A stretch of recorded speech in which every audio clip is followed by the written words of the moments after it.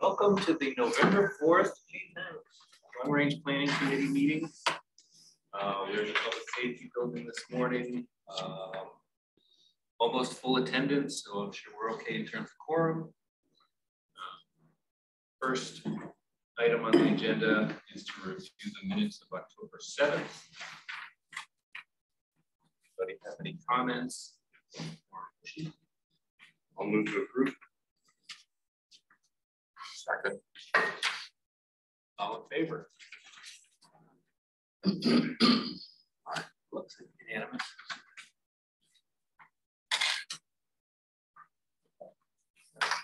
Order. Review conflict of interest requirements and committee member disclosure opportunity.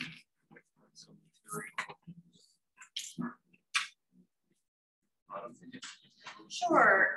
I just included this. This is a memo from our town attorney, and I thought it was just good. He usually provides this to all the committees and boards, and so I included it in your packet. And essentially, if there's a conflict or any potential conflict, just notify the committee or the board, and then you all can vote on it if you decide that person needs to recuse.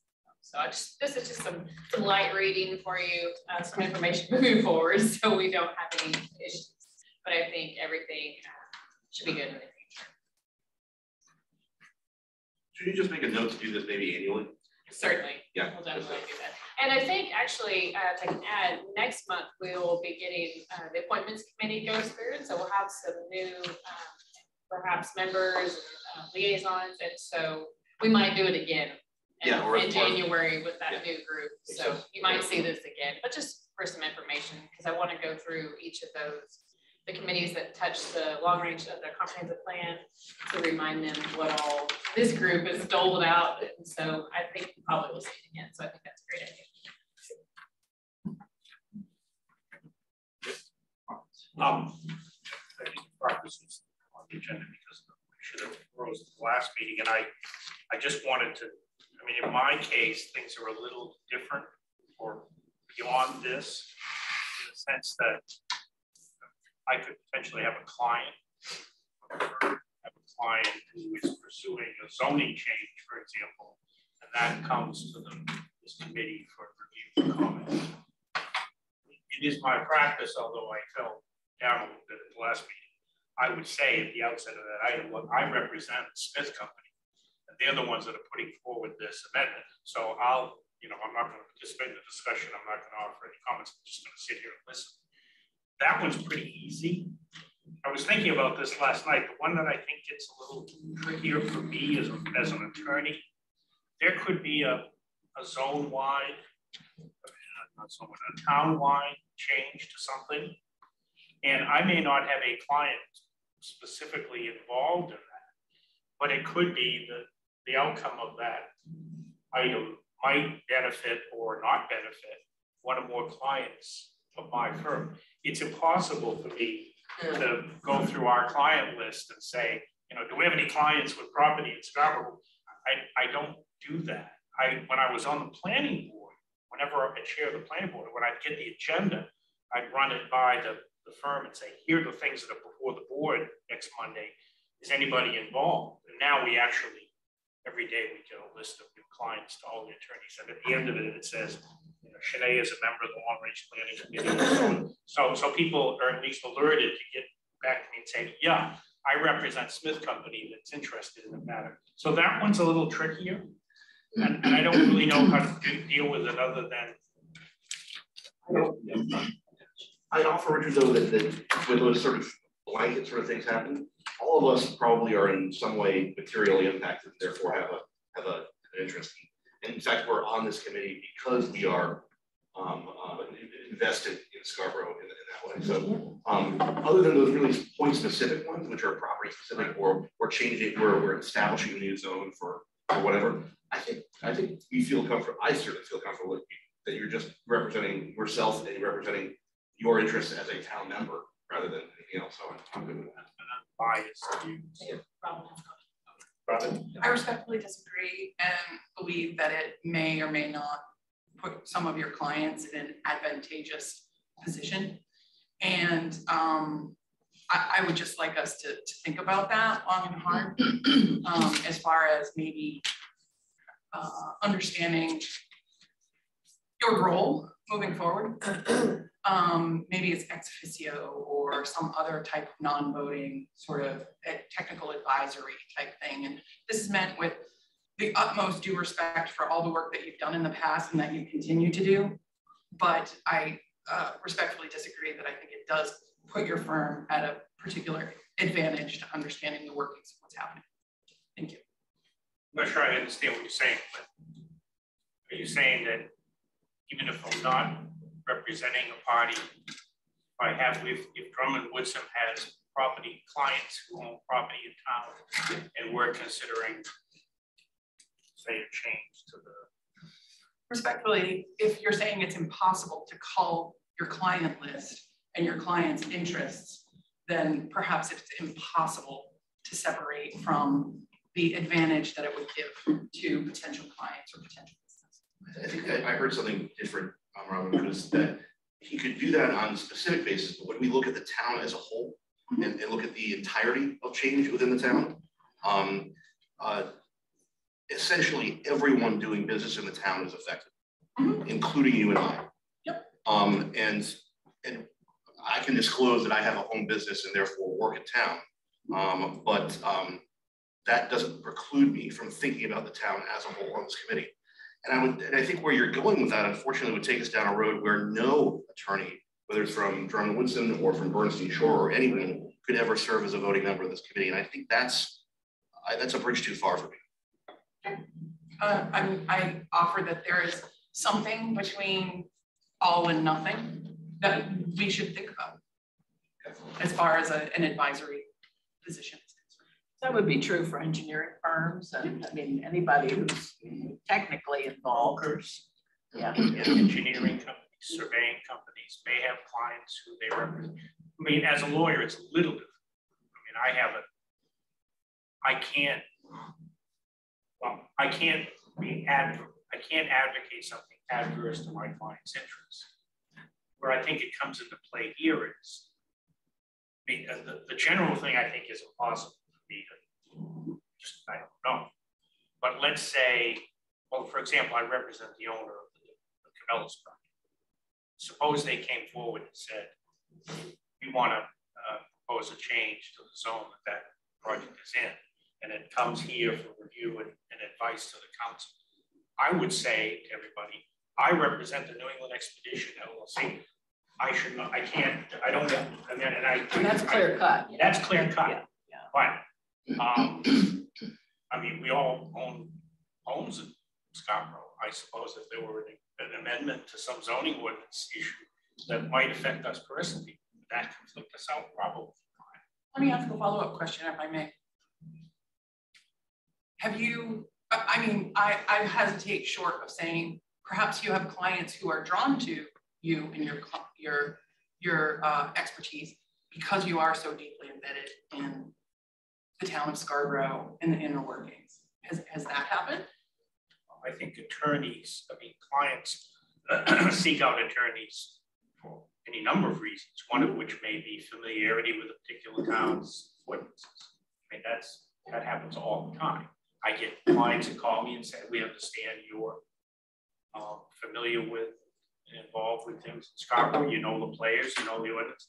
Can you represent us in this development project? I mean, I had that a few weeks ago. Exactly. With a variance, so sure.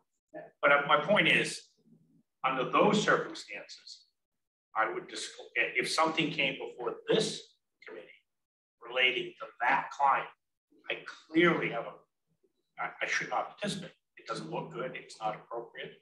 I shouldn't even discuss it. I should just sit here and it's a public meeting, so I don't leave. But I shouldn't do anything to sway the committee's decision or comments on whatever that item is. I'm just saying on a broader perspective, I mean, it's a case by case thing, but I mean, if there was something before us, well, let's look ahead. This fleet vehicle parking thing, I don't have any clients that have any interest in that. And I haven't been contacted by any clients that say, oh, gee, you're looking to do this ordinance change in Scarborough. Can you help us oppose it or support it. I have not had that sort of thing. So I would not see any reason why I couldn't offer general comments on that change. Even though theoretically there may be a client in Drummond Woods. I mean, we have upwards to 15,000 clients. I can't check them all, and I don't represent them all. I'm just one of many real estate.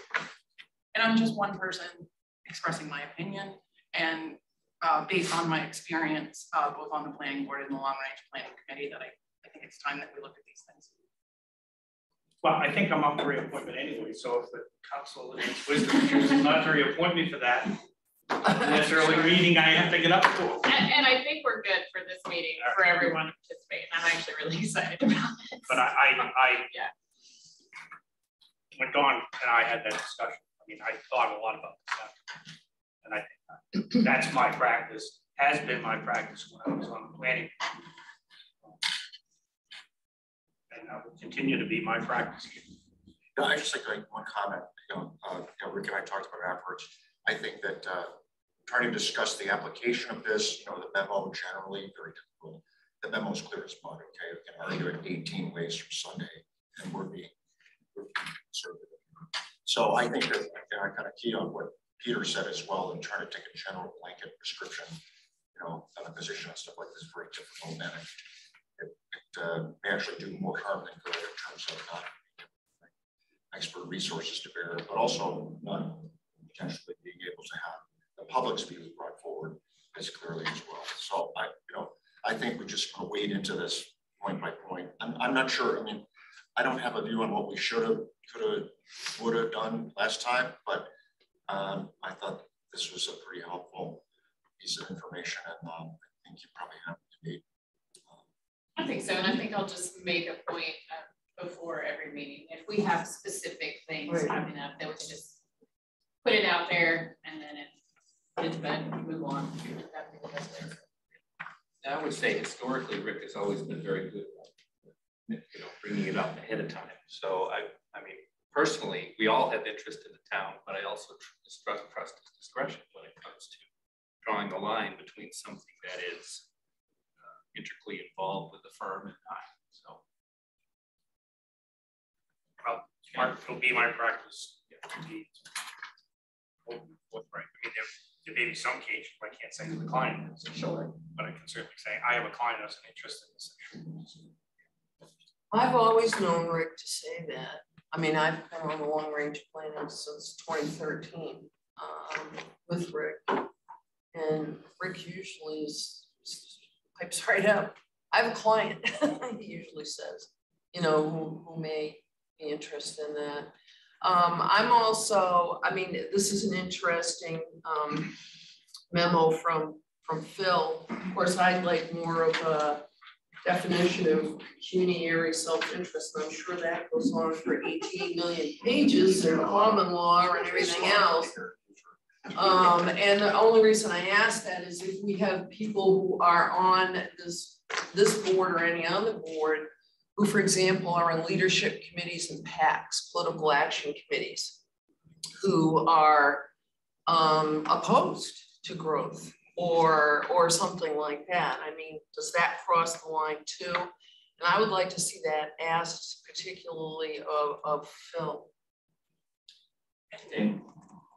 Thank you. I would,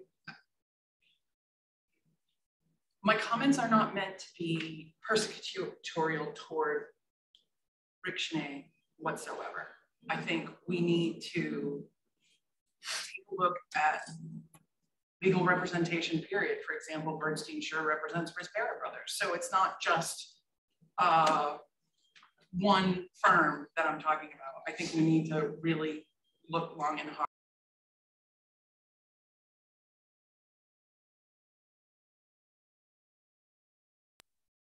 So be it. Okay. Actually, it's Jensen being Thank you. Yeah, that's, I was just going to say that. Yeah, we don't want to trash out. I really understand the working with skills. But I'm sure there's other contractors who are doing development. And when I was on the planning board, Jay Chase was very adamant that I step down on anything associated with that. I was part of Friends of Scarborough Marsh. Oh, really? When there was anything engineering related, not only do I recuse myself, but I step away from the table and I sit in the audience so as not to affect any personal or professional bias. Okay. Any closing comments? Yeah. I don't think you need to take action on it, but duly noted. Yes. Yeah. Next item, item 3, continued discussion of comprehensive plan priorities. Identify specific tasks. So we're back at the meeting. What we do. Back in the comp plan, and I'm excited. I have a zoning agenda item on here. If we don't get to it, it's okay. I have a hard stop at 9:30, and I know some of you all do as well. So if we don't get to agenda 4, it's okay. We get to it. So I just wanted to put these vision statements back up in front of us. Last time, very quickly, I went through sort of next steps into identifying specific tasks. You all did a very lengthy prioritization exercise, came up with the top 6 tasks that you agreed that we should tackle. And many of the actions, nearly all of that, review development, regulations, and zoning. And that means a lot of different things. And so I wanted to, with this board, this committee, dive into what those things mean, and then really create sort of a meaningful work program so we can go through it and tackle them in what I'm calling bite-sized chunks. So these are the top 6 tasks that this committee put into place.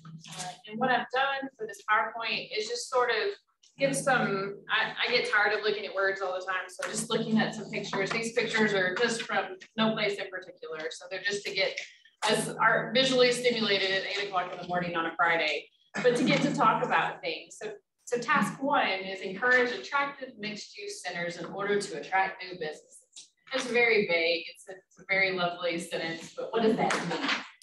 And so, you know, when I look at it as a planner, I look at the word attractive and I associate that with design standards and what the town has decided they want things to look like. Mixed use, obviously, that's zoning and density. And then attract new businesses. Well, when you attract new businesses, you're trying to make sure that those new businesses can also attract their workers, right? So it goes hand in hand. So these are some of the things that I thought about that would go into this task. So commercial design standards. We have some commercial design standards. They're a bit old, and I believe they're ripe for an updating, if you will. The planning board is in charge of putting those into place. Residential design standards, and not for your normal single family perhaps, but for the 2-family, the duplexes, the condos, the mixed use. So landscaping standards, really looking at what we have in place now and what we really want to put into place in the future. Use standards, housing options, setbacks, bulk standards. You see this task 1 really involves quite a few opportunities to look at our ordinances and our regulations. And so that's what I've tried to do with this presentation. And then last time I gave you a handout. So if anybody did any homework, came up with new things to add to any of these, just chime in. I mean for this PowerPoint presentation to be a little bit give and go and collaborative and discussion. If you see something that doesn't make sense to you or you have questions, please stop me. So this one, again, transit opportunities, complete streets, all of these things really roll into this idea. It doesn't mean that we have to do them all or tackle them all, but it's just some ideas that can go into this particular task. The one thing I'd add to this probably would be just general arterial capacity and that, because I think part of when we say attractive, it also means attractive to the existing residents, and we already know that there's concerns about traffic in certain areas or certain intersections, etc. So I think there's some incorporation of transportation planning or street capacity. Certainly, certain location of these things too, and actual application. We are undertaking a transportation plan We are just getting started though, writing RFP, so that's different. Anything else on this particular? And we can come back, and it's a very fluid presentation, so we can come back. To Peter's comment, though, I would say that traffic is a piece in Vision 5 that has been assigned to the Transportation Committee. So while we can say, you know, we need to consider traffic, when we start looking at complete streets and transit opportunities, those link back to that Vision 5. No, it's exactly. It might be as we sort of sequence or integrate these into our thinking. It's like if we have a subgroup or if we have a task to look at number 5, we need to ask them to say, hey, keep in mind that we're trying to also look to design, whether it's power centers or whether it's sort of nexus within the community, that would then become the centers of mixed use that we would like to sort of design attract. That's one of the issues that we're circling around. Yeah, exactly. And I think, you know, to that point too, there's a lot of this board is sort of the umbrella, and then there's all these little pieces, and I'm trying to make sure that when we have the new appointments next month and we start, not over, but we get some new energy into all of these groups, that we go back in with fresh eyes about the comp plan, making sure everything works together. Yeah, I was saying they're not working in silos. They're going to be chicken and egg issues. Yeah, exactly. So, yeah. So task 2 is development should be located within the growth areas, encourage higher density and intensity. And so the picture, the map is the comprehensive plan, the land use map. And it very much looks like our zoning map. Just some ideas about the whole idea with this comp plan is that the growth areas are essentially along the Route 1 corridor.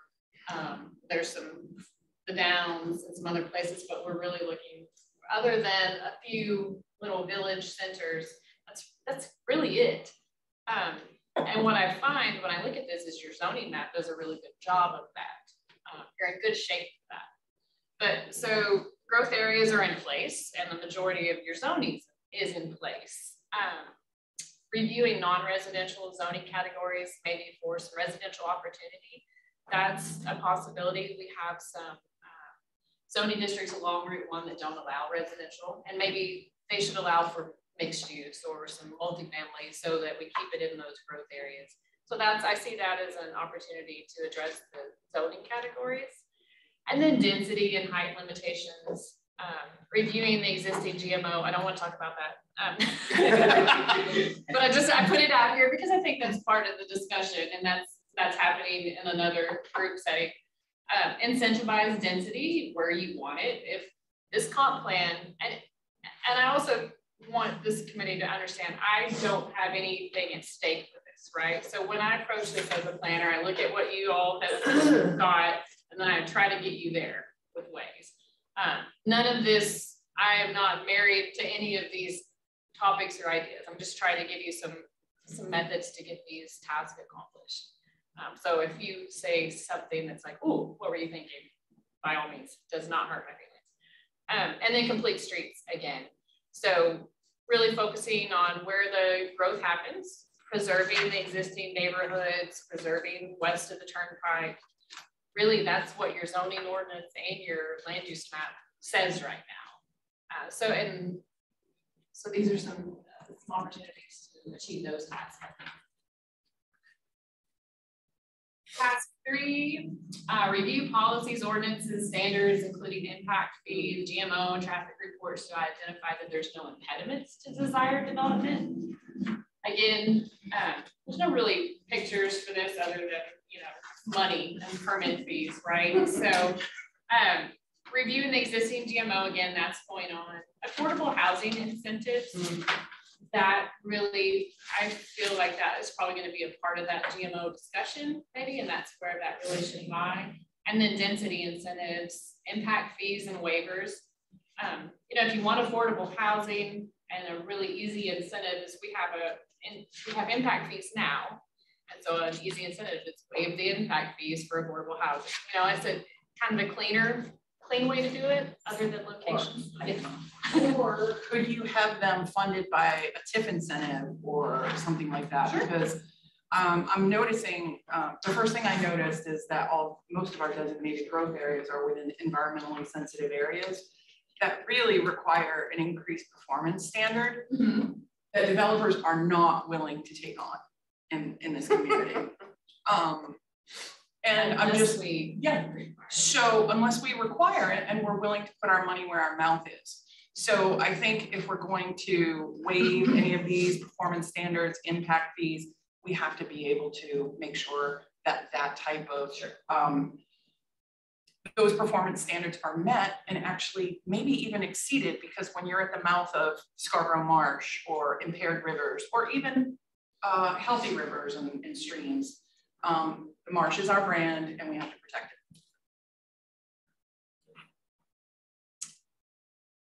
So this one also brings up opportunities to look at setbacks and bulk standards and then parking standards. We have pretty standard parking standards, but if we want to encourage density and consolidated growth, if you will, we might want to take a look at parking standards and how we address that. I would add to that permeable surface. Yes. Because as we continue to put hard surface on our land, we're cutting down the aquifers and so on. So. And impervious cover, we have some pretty generous percentages that you can do right now. And so that is something that we should definitely, and looking at that for this task in conjunction with another task about conservation, it sort of makes sense. Right. Again, not looking at it in a silo, but looking at it as the big picture. But if you look at impact fees and so on, I mean, that parking standards would include surface treatment. Yes. Well, and we could require for low impact development standards. We're working on that for stormwater and those BMPs. And we're in a really fun place for me, I think, and for our, for Angela, our town engineer. I think there's a lot going on. It's just trying to get it all in place and get it all to make the story to make sense, right? So we're telling the same story. So task 4 is west of the main turnpike, continue to be considered rural, retains the rural character, and a pattern that protects natural resources and connects spaces. So this is our zoning map, and it looks very much like our land use map. The zoning map really does a pretty good job, I think, of putting these things into place. And so that's a positive to start from a new comp plan. You're not worrying about really rezoning a bunch of property and having to put things in place. This is already established. And I just put some pictures on it here of some rural farming and some conservation design and some trail settings that may look a little different from in town. Just things to think about. But when you look at task 4, maintaining and reviewing the existing RF zoning. And so maintaining it in map, but maybe reviewing a few things that are permitted in it now, looking at the density and how it allows development to occur. The GMO, we have a limit right now that you can have 30 single family permits in the RF zone per year. So does that get maintained? Does it get changed with the whole GMO discussion? I think that's part of that. And then yes. Could we increase that, but with caveats, meaning we can do, they require do whatever. Water. Yeah, and and that may happen. I don't know where they know. That public sewer and water over there. That GMO discussion could go so many different ways that I really just don't know yet. But definitely could or could not have to. I will say. Well, an extension of utilities is a dangerous, it can be a dangerous positive, right? Because once you get it, people will follow, development will follow. I know where I lived in Texas, as a planner, I always wanted to live away from towns in the county with no public water sewer, because I'm sort of protected and I kind of can see what's going to happen. And on the flip side of that, once someone comes in and extends that sewer, that I know that development will occur. And that's the tricky, making sure that GMO is there protecting, making sure all of the other things that protect it for what we want are still in place. It's like the chicken and the egg is definitely in that situation. That's just my experience. With all due respect, they're already going there. They're just going to the Gorham town line. Right. That had to impose a housing moratorium because they were so overloaded because you couldn't do it in Scarborough. Right. So I'm so glad you're here. Me too.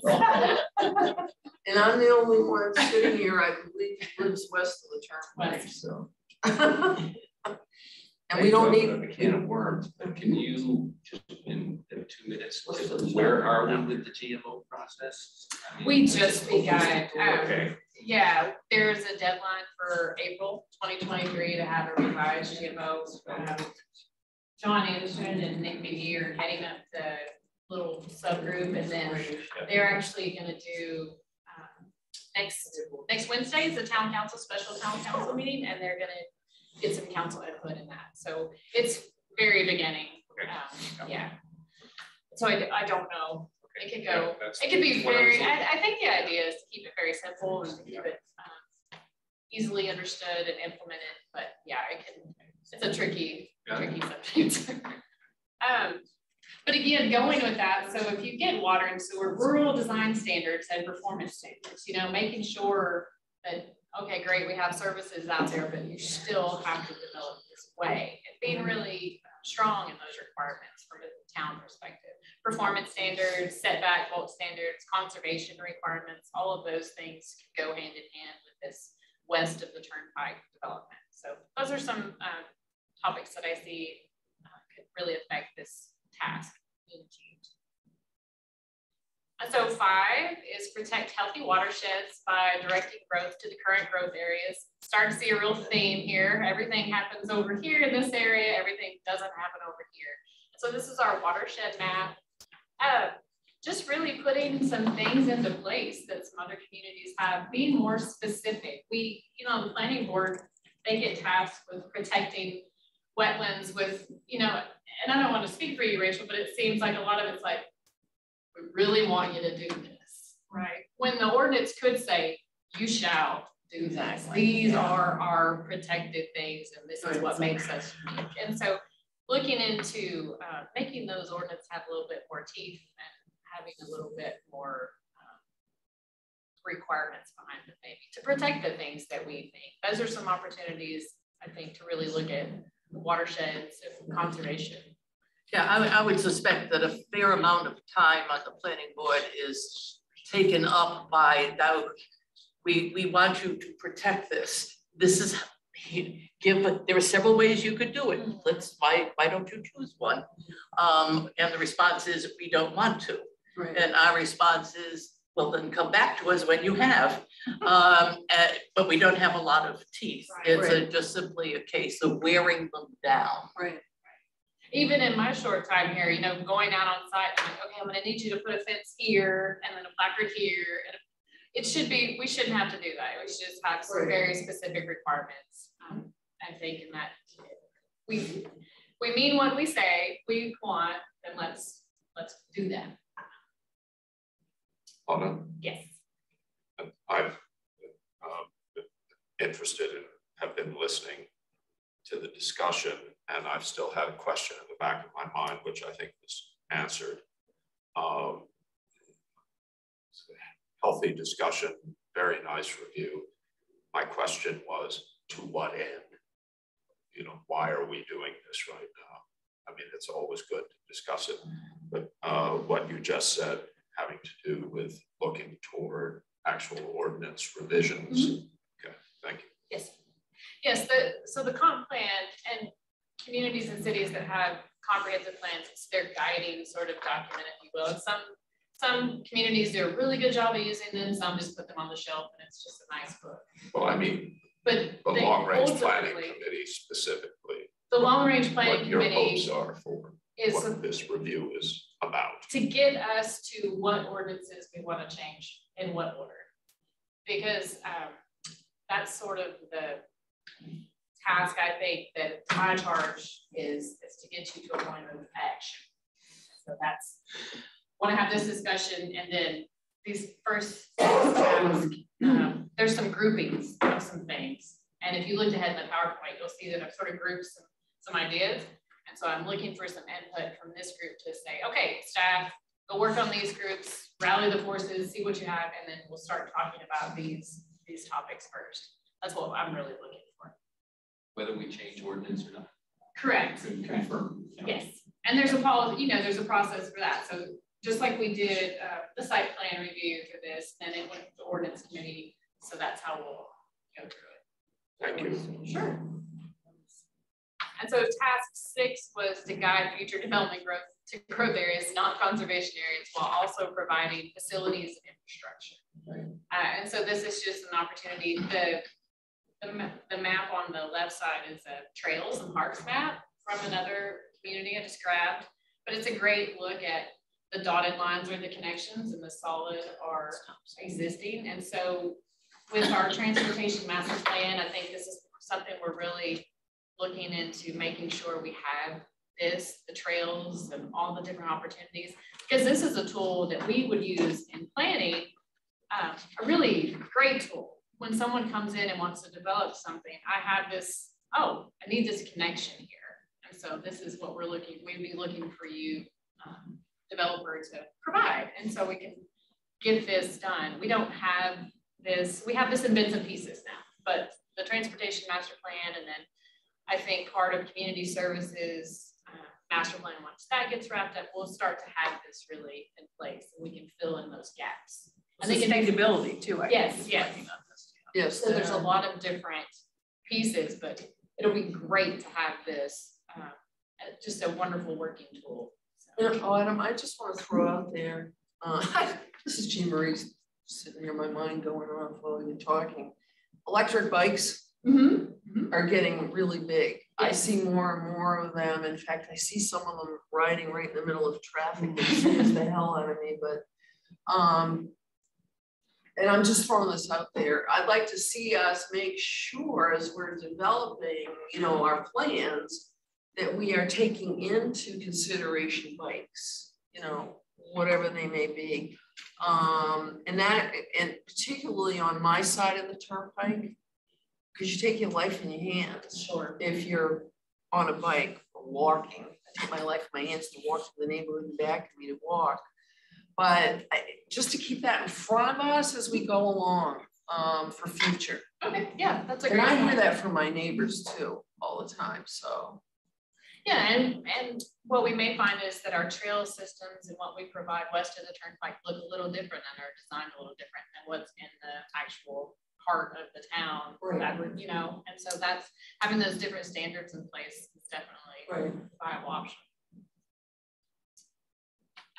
So task 6, again, maintain, review the existing RF zoning, reviewing the GMO. You see in a lot of similarities, right? A lot of these tasks are really really similar items. Encourage density and growth areas, buffer standards, transportation plan linkages, making sure that all the places that people want to go are identified and they can get there. And there's alternatives to automobile traffic. Get people there. I know that's a huge thing. Incorporating everything together. So you just have this, I envision this beautiful map of everything that's cool about Scarborough, right? And these are the pieces, and here's how you can get there, and there's the missing piece, and that's what we want as a vision. And I think that's what we're really working towards. All the different groups are getting to that point. It's gonna be a big map, right? It's gonna be very big. Eric printed me a map the other day. I'm like, no, it's not big enough. We need to be able to draw. Community services, again, their parks plan ties into that. Conservation requirements, and then those activity centers, identifying where those are and those linkages. I think that's huge. Is it possible, not just from a GMO perspective, but say west of the turnpike, there's a lot of affected watershed areas of the turnpike, and east of the turnpike for that matter.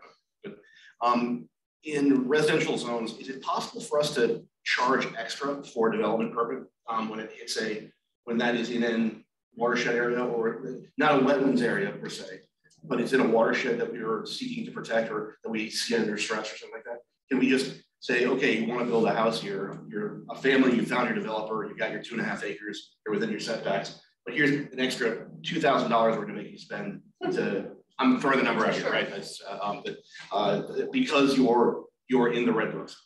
Almost like a watershed impact fee. Exactly. Yeah. I don't know the answer. I don't know. Got it. Okay, just kind of curious. It's a good question. But I'm not sure. And I know you're gonna get pushback from not just developers, but real estate community. And people like myself who happen to be in the real estate community, but also really pushing for affordable housing. Yeah. Because the more fees you add on, the more expensive you're making housing too. So you gotta have a balance there. No, you're right. And like you said, it's just, I don't think we normally think of impact fees for single family housing or residential housing. It's usually impact fees are normally for commercial or scale multifamily development. Well, we have school impact fees. Yeah. For anybody, And that's what I'm thinking. It's like, can we have impact fees for conservation? For folks who would not necessarily have the scale of a property that we'd say, okay, we need to put a trail through this area or things like that. But can we say, this area will eventually need a trail and will need buffer zones. So pay an extra fee. Just, and part of the message can be, but there will be the process of robust engagement from our partners in the real estate development community. And your council. But I'm just throwing that out. Definitely. Nicely phrased. Autumn, when you say incorporating everything together, as I heard it, as a vision for this committee, you're envisioning long-range planning as the committee that's taking the 35,000-foot view and seeing how everything that's an enormous task, and can't. I mean, it almost by definition prevents us from going into specifics, because you were just outlining, as opposed to seeing various committees and what they're doing. Well, you all tasked all the other committees with parts of the comp plan, right? And so these are the things that are left to this committee. And so, yes, I think that you all are sort of the umbrella committee, and you have to be aware of that, but you also have the job to dive into the specifics too, like the others. So, well, specifically though, the vision of incorporating everything together. Mm-hmm. Is that your job? I think so. I think that is sort of my job, and sort of as the overseer of this comp plan. I mean, I'm the town planner. This is my book, if you will, that I'm charged with sort of making happen. And so I'm going to make you guys do a lot of work, Marvin. A lot of work to do to get there. But all of the committees, you know, sustainability, conservation, community services, transportation, they all have a lot of work to do. And I think the guiding principle behind it, you know, in front of it, if you will. So, and maybe this is probably the last of these very high level conversations that I'll have with you all, and then they'll start to get really specific. And I'm not sure if I'm concerning you for the workload or not being clear in what it's more the clarity. I can't identify the workload. We're at a very high. Well, let me let me get through this, and then I think we'll get there. Right. My only question, and I don't mean to stall this operation, is do you seek committee guidance in the goal of incorporating everything together? Or is that something that you will advise us on? I think it'll be both sides, and then we'll ultimately, each of these pieces will have to go through the ordinance committee and then town council ultimately. Like, we are not approving or we're recommending And so I'm a facilitator. So I think I'm a facilitator for this committee to get us to these points and then recommending. And if they change along the way, or we'll back up and do that as well. But that's how I see it. Appreciate it. Thanks. And it's fluid. Yes, it's very fluid. And these tasks are very high level. And that's why I wanted to take this opportunity to break them down into pieces that I think, because you could get really, we could talk about guiding future development to growth areas for years. Like, what does that mean? And so just trying to, okay, does it mean this to everybody? Can we all get behind this? Can we focus on that? Is what I'm really trying to do for you all. So this is in summary, all of the different things that I mentioned. There's commercial design standards, residential design standards, landscaping design standards. The italics are things that are already sort of occurring, reviewing the existing GMO, use standards, housing options, setbacks, parking, project amenity requirements. So really looking at what is required for different types of development for amenity standards and making those trails and community pools, those sort of things, requirements if there's certain thresholds. Affordable housing incentives, density incentives, impact fees, we're undertaking that. Transportation master plan, we're undertaking that as well. Transit opportunities, complete streets requirements, maintaining, reviewing the existing RF zoning, rural design standards, performance standards, conservation requirements, and other. So it's a lengthy list of things that we really, to achieve these goals in this comp plan, that need to occur.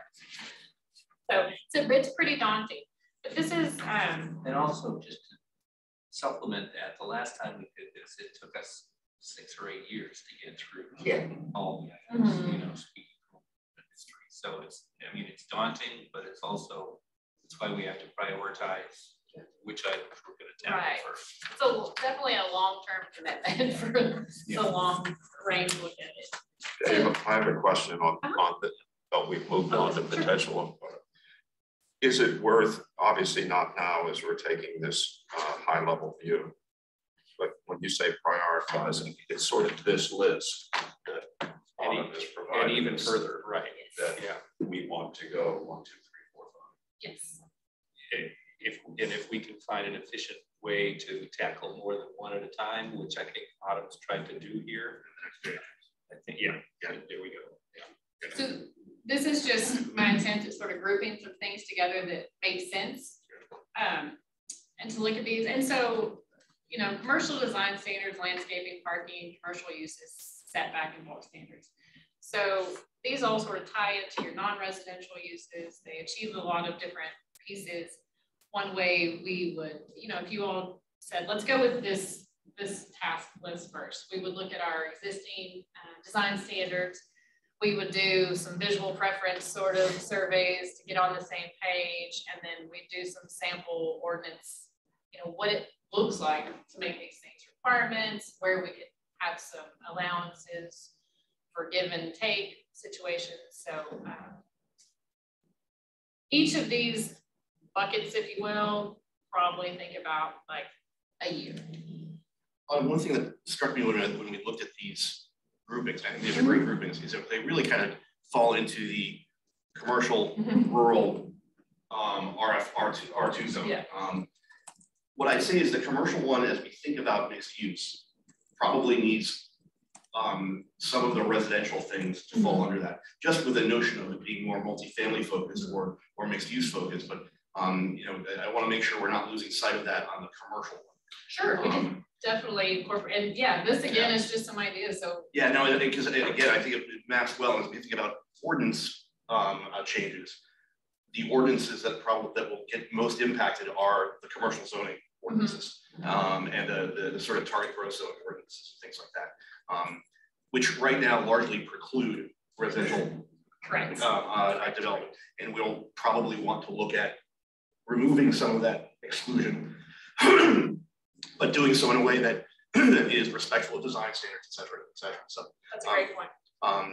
The other two I think are great. I like how you group them. I think they're good. Probably all three also need conservation requirement, because of, again, I think that's fallen through across all of our discussions on 6 tasks. There's a conservation element or environmental protection on stuff. But I like these. I like how you group these. And like I said, they fall neatly into, okay, a task force can work on the RF and RFN zones. A task force can work on the R2 and associated zones, and the task force can work on the commercial and target development zones.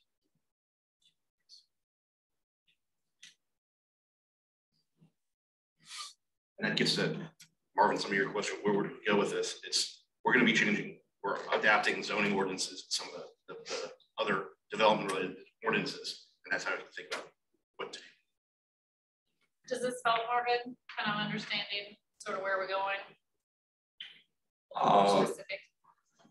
Yes, it's the simple answer. I'll take it. The truth of the matter is, from my point of view at least, is the relationship, individual relationship of one town planner idea to another town planner's idea and approach. And I'd be, fooling myself, fooling you, and almost lying to say, I understand your vision. I'm just getting to know you. Sure. Any specifics as opposed to broad generalities are welcome as far as I'm concerned. I think that's my approach is always very, I try to give you all the options and really help you understand where they are. If there's a question or you don't, if I say a word, like, what is that? What would that look like? I'll bring in if there's another idea that I'm missing. I try to always give, like I said, as a planner, I don't have an interest in the game, if you will, other than to help the town achieve its goals. And so those goals can change, they can be fluid, I may not agree with them, I may love them. I'm just really here as a facilitator to get you to this long range planning and public outreach. This is what I love about planning. I've done a lot of this in some large communities and comprehensive plans is kind of my specialty. Development review, the day-to-day stuff, that's good. But this is really exciting stuff. And I think it's where you can really set the stage for a community to grow, to not grow, to be beautiful, to be ugly, to be, tall or short. I mean, you can really, really set the stage for what you want it to look like. So it's always, I always see it as a great challenge and opportunity to say, okay, this is what you say you want. Let me help you get there. If you don't want what you said you want, let me know. Other things need to occur. And coming in at the end of this comp plan too is fantastic timing for me, because you said you have what you want, right? And so now we're just trying to get there, to make it happen. So that's sort of, we visited a few times. That's sort of, I think you'll find that's just kind of who I am and who I just really want to help this group, the other groups, and the town achieve their goals. If there's a method, or if I go too fast with something, or you don't like something, just let me know and I can find a different thing. I'm very direct, very, kind of honest and just upfront about things. You'll find that kind about of honest. Do what? Kind of honest. Kind of honest. Okay, that's good to know. I will sugarcoat some things if they sound too harsh, maybe. But yeah, so I think if you want me to approach this group differently, just let me know that too. I think it was fortuitous that the transition happened when it did. Jay did great with us, did a fabulous job focusing us towards the comprehensive plan. In hindsight now, seeing how broad our points were and the issues we're going to have to get into, we couldn't have foreseen that back at the beginning of this. So now we've got to dig into the meat of it, and I think it sounds like you're the right person to focus us. So looking forward to getting into this and honing in on some more of the specifics rather than these 20,000 foot views. Yeah, and your comp plan looks like most of the comp plans I'm used to. So it's pretty standard stuff. I think it's a little different for Maine. Maines are usually more implementation, but the way yours looks is actually looks like what I'm used to. So this is kind of standard process for some other communities I've been in, so it's okay. And candidly, it's good to have your outside eyes take a look at our comp plan and then take a look at where we are in the zoning and say, listen, we're not making a major remapping of the town, but you probably, as you dig into what you have mapped, there's a lot of implementation underneath the hood now that you need to do. So it's different than what happened 10 or 12 years ago. Yeah. But it's and we applied the right paint. Now we have to go into the houses. I'll stop. What my colleague, the chair said, it's extremely fortuitous, and I think the timing is right for you to come here, and also so that our chair of the planning board feels fully supported, and that it's just the time is right, and I'm just so glad you're here. Nice. So with that, tell me what you think about where to go from here. What you want to start working on, diving into. You want to break the ice? There is an image from Alice in Wonderland when Alice is standing in a tree looking up at the Cheshire Cat. And Cheshire Cat says, so where do you want to go? She said, I don't know. I said, well, Anyway, we'll go. Anyway you go, you're going to get there.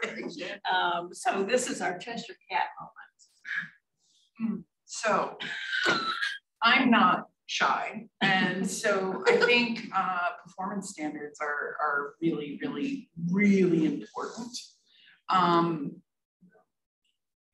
especially as it pertains to differentiating in certain areas. I'll just stop there. I think performance standards are really important. I'm looking at Rachel. Rachel, what do you think? Yeah, I'm just looking at the residential design standards and thinking about the amount of work that's in back of that, because we have different standards for our different neighborhoods. So that's actually a pretty big chunk to take a look at. If we want to take a look at that, then we end up reviewing Higgins Beach. We end up reviewing anything along Route 1.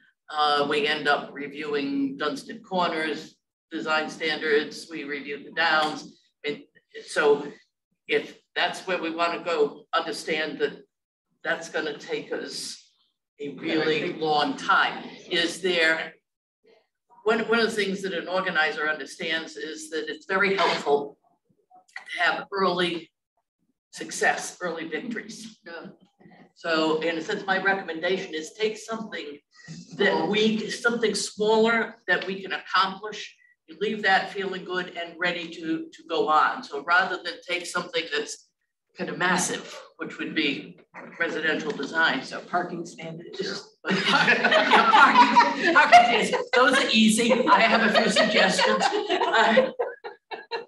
But I'm saying as we start to look at this, we need to kind of think about the mass of it, and I would recommend something that will give us practice working on it and move us forward, and with a victory that we can go forward with.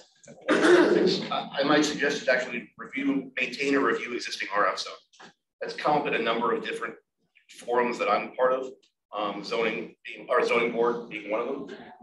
And it does seem like that is ripe for review, but it's also a focused and kind of a telescope sort of, or microscope sort of approach. So that would be, I'd throw that one into the mix. So you're gonna pick on me? Why not? I like Rachel's strategy of set ourselves up for success, and Portia's suggestion of choosing something small like parking standards.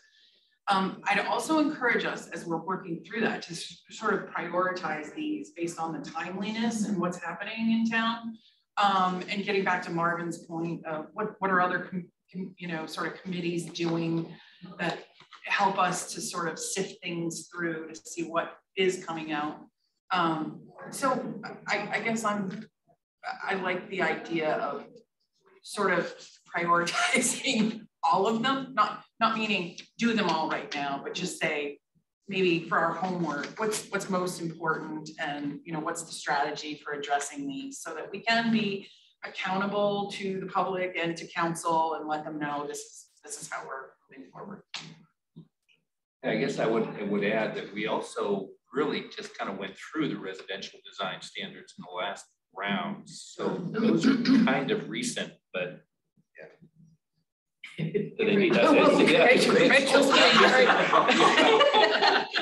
very Sphinx.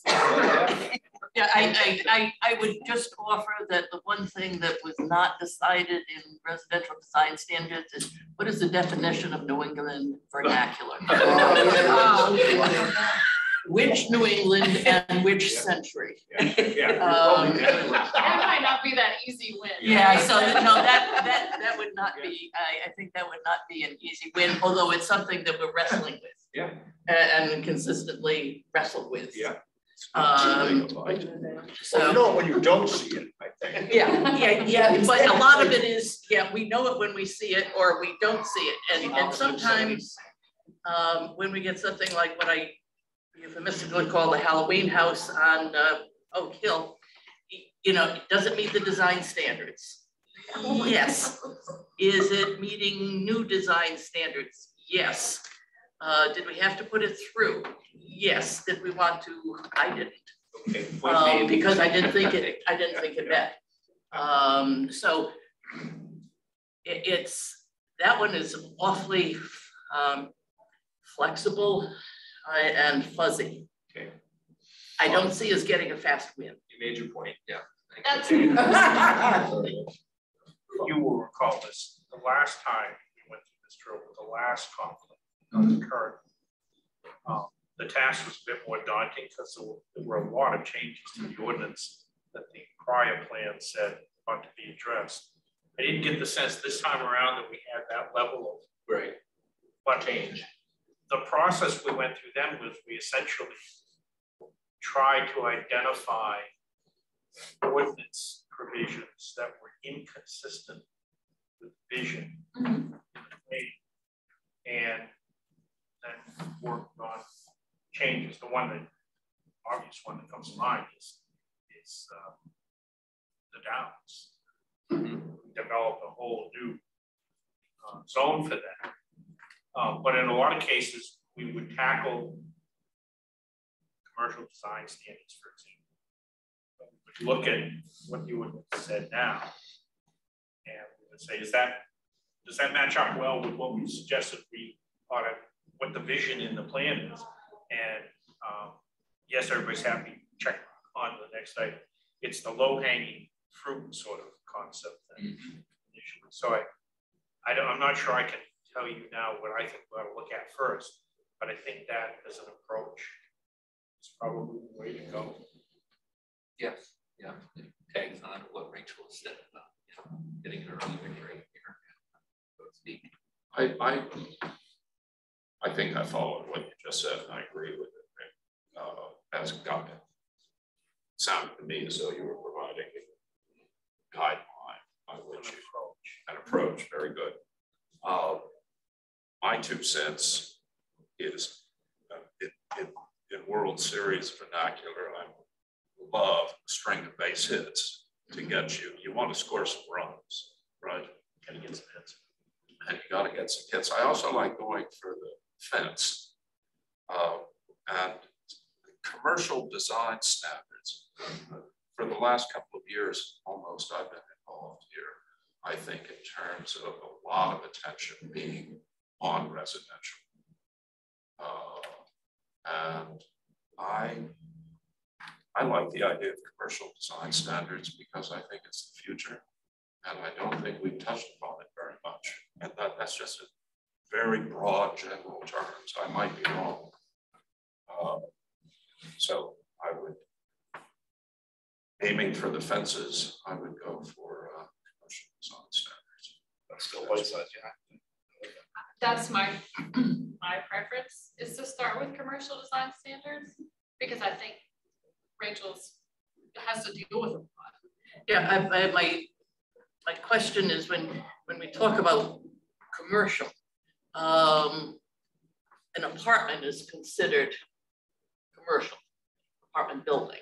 So are we talking about designs of apartments or other businesses or mixed use? Because what's going to almost immediately come before the planning board from the Downs will be mixed use, commercial, first floor, residential on up. So we simply need, if that's where we're going to go, we need a definition of what we're looking at. I think you just asked the next question.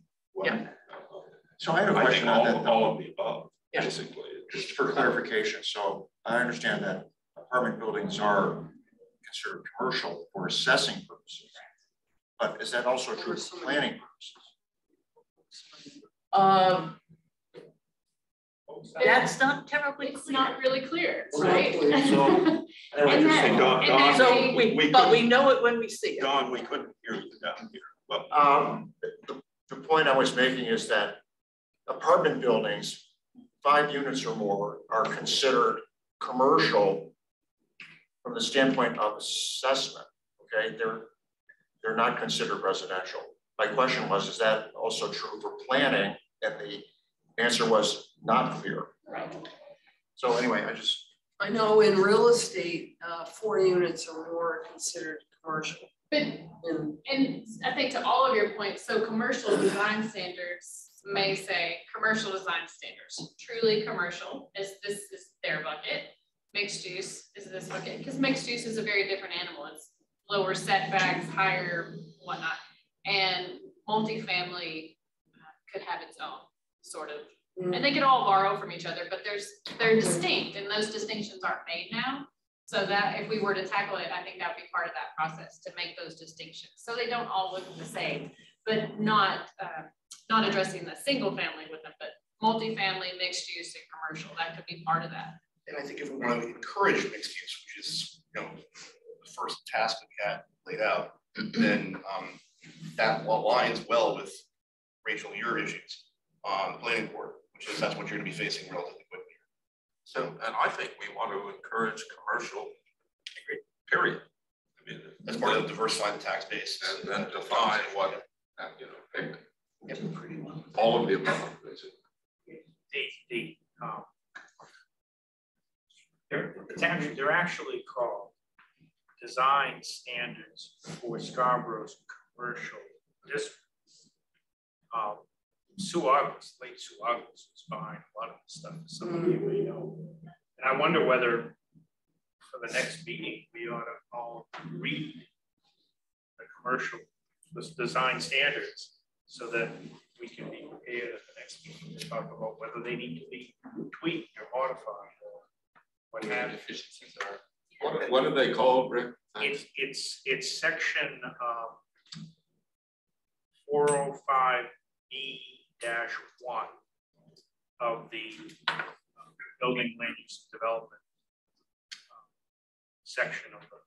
I can send them to you all too. There's a you can send them, but it's right there in the ordinance. Sure, part of the cure for insomnia. yeah, that's right. Yeah, town ordinances, chapter 4. And Rick, to your point, I think that's a great way for us, if you all decide that might be the first thing to look at, I could sort of highlight the deficiencies and, oh, this matches, this is good, or, oh, this is not clear, let's work on this. Maybe in that framework, does it meet our conflict list? That's a great way to look at it. The other part of that, Rick, that I like was, the title is for Scarborough's commercial districts. Right. So it's understanding which districts these apply to and where there's potentially inconsistencies in the district zoning ordinance. Well, it may be that the language needs to change. Yeah, Because exactly. commercial districts is probably not the best way That's kind of my, to do that's it. I mean, if nothing else, maybe we define what types of structures they apply to. Maybe we leave them as is and just say, these apply to X, Y, and Z. And that would be really clear. On the other hand, it does capture multifamily mixed use. I mean, it does, if it's in a commercial district, then it captures, even though there are different types of buildings, it captures them. Okay. Arguments to be made for how it's defined. but I think understanding which districts they currently apply to. Yes. It's a good starting point. They're only 78 pages. Small print, there's a lot of There's a lot of pictures. And it's a document we don't have other than a PDF of, Yeah, so we don't even have the ability to edit. the document. Yeah, we It's can't a search little it. Older, Okay. yeah. It's a scan. It's a scan. It's not. So it's time searchable. for us to update them anyway, so we can Whoa. update them. To give you guys an idea, I mean, I grew up in the town where a lot of those pictures were taken, and there was a movie gallery that was included in one of the pictures, and there's no movie galleries or movie stores anymore, so they've been around for quite some time. OCR.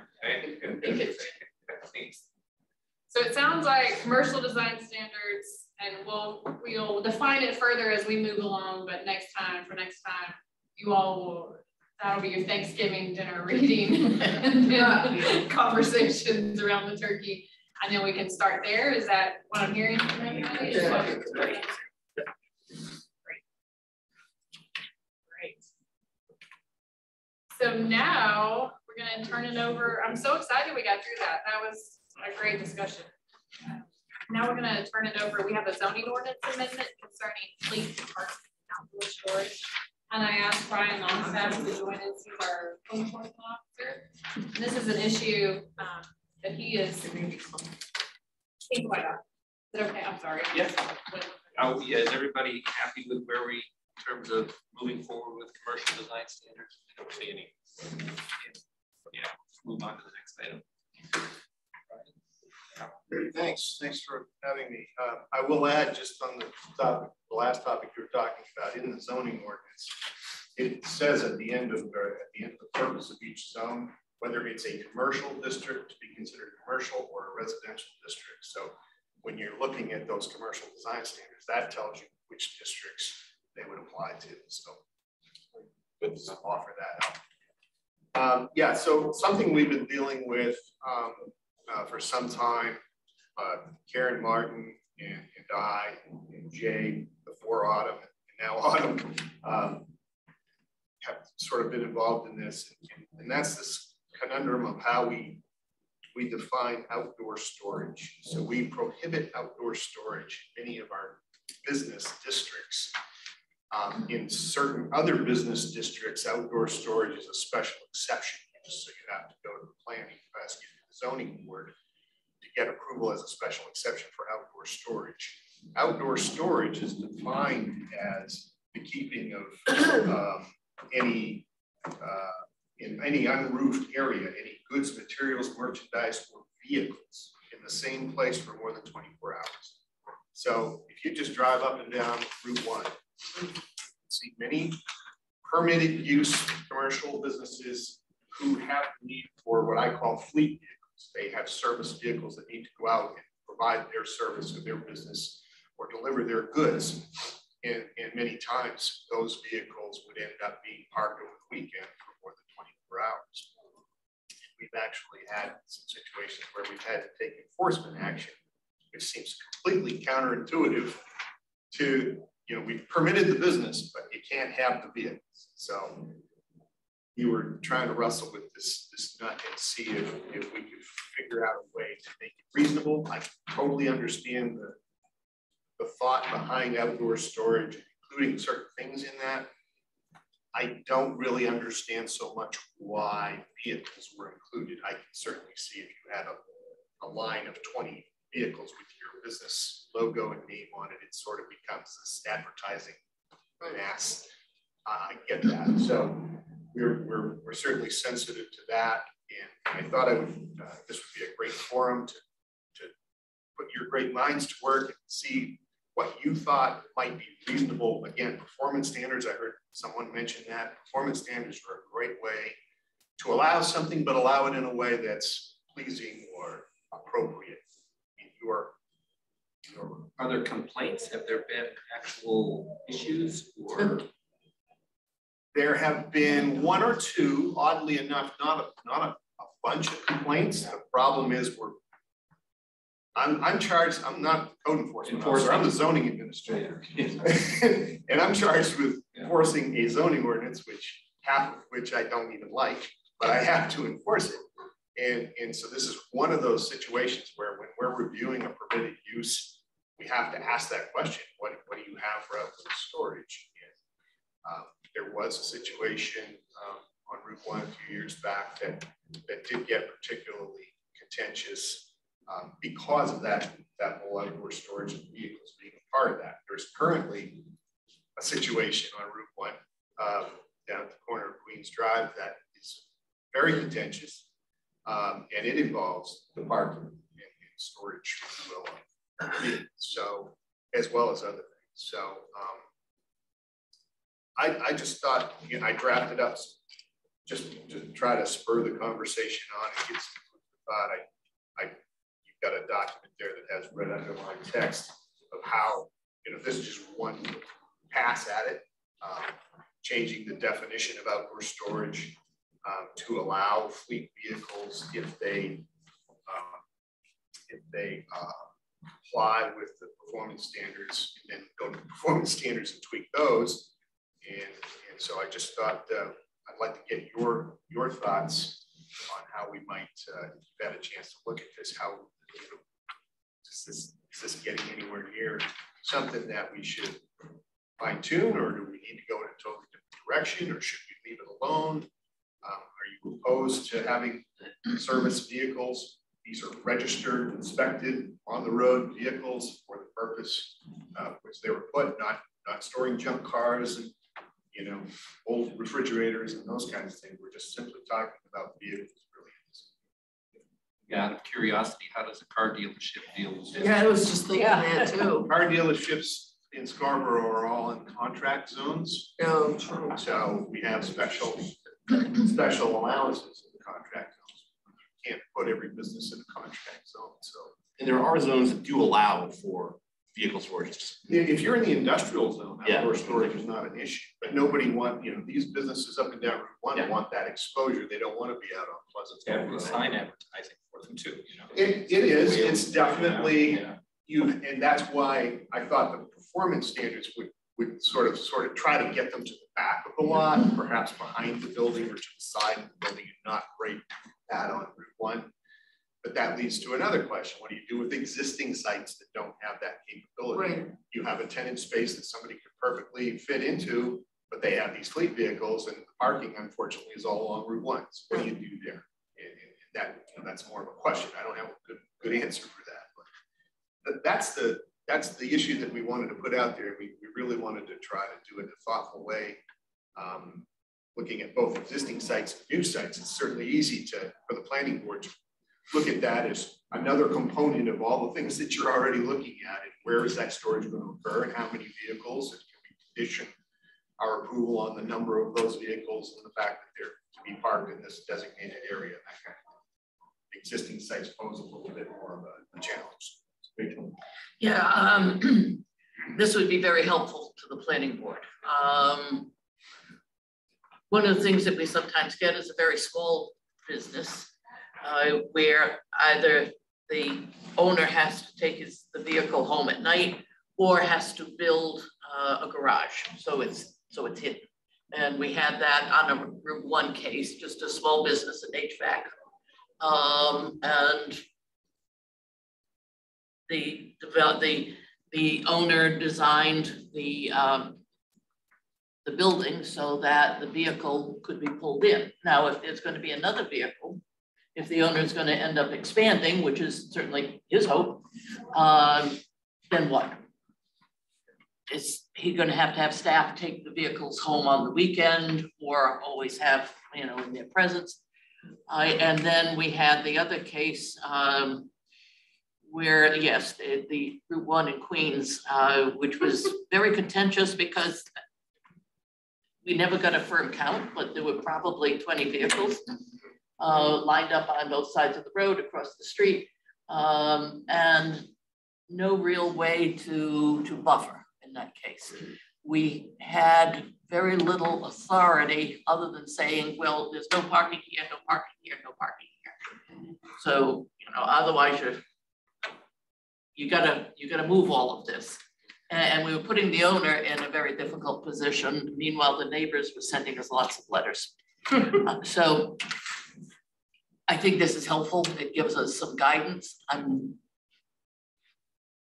I'm not clear how it would be, or would it be retroactive? Yeah. That I think needs to be considered, or people grandfathered in, which would not then solve the problem until that business is sold. But for instance, the Comfort Keepers up on Route 1, do those folks take their vehicles home? Do they leave them there in the weekend? It's not unsightly. There are other places where it would be unsightly. It gives us some help as people come before us. It doesn't handle, you know, businesses already in place necessarily. But I think this is a good step forward. And landscaping might be a piece of it too. Again, retroactively, Right. if businesses that come to us now, Right. we require buffering. But even And whatever trucks there are to be hit in effect, but to be screened. Also, I taking a look at the language here, I did think of it, even in my neighborhood, there are small business people in the HVAC world or the electrical world who I think would be better served by the language that's up on the screen right now, which has carve out for more than X. Or so in other words, if the person who has the one truck or the 2 or 3 trucks, small business, they're not expanding rapidly. I think they shouldn't be held to the same standards of putting all the vehicles to the rear or the side as you would if you had, you know, a fleet of 15 trucks or the like. And right now, considering the sightliness, in many cases, those proprietors or their employees bring their trucks or their vans home with them and park them in the driveway. And now that's not great for a residential neighborhood to have an HVAC repair truck hanging out in the driveway over the weekend. So I kind of like that idea of having more than I'd say any more than 4. So up to 4 vehicles doesn't have to be in the back, but for 4 or less, if they've got a space that they're using for a storefront, they could put them in the front in the regular parking spaces. So that would be my proposal on that one. But I like this language a little bit better than the blanket language that was in the memo. I want to go to Robin, but also be aware that we're at 25. So we need to wrap this up and finish the last couple items. So I was just wondering if there could be, for existing development, if there could be a clause in there for like a certain time limit for them to comply with, and see if there's like an in lieu fee or something that they could tap into, to have to put those measures in place, whatever they be, landscaping, barriers, off-site parking, those types of things to help them move toward this in 6 months, 6 years, whatever we want the sundown period to be on this, so that we are following this on all. Open a business in Saco for off-site parking for weekend Shuttle service. I think we have some things to digest here, and we're not going to wrap this up in No. one session. Brian, thank you for giving us an introduction. We might have you back. I have a feeling to clarify some issues here, but I think over the next month, this on next month's agenda, to probably be a better. Yes, thank you. Staff updates, can we wrap it? So we'll wrap that one up. Staff updates.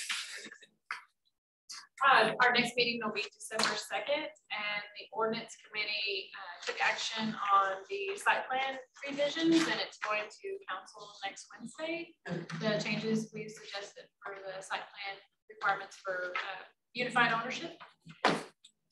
Still, an ordinance committee is still discussing the 2 rod road. That one will be back. That one's going to be. That's good. Yes, sir. Do we have any public? But I'm not seeing any hands. Going once, going twice, 3 times. Comments? Motion to adjourn. Second. Oh. Okay. Thank you all. Thank you. Thank you all. You have a great weekend. It's gonna be beautiful. Well, yeah, it's you, me, and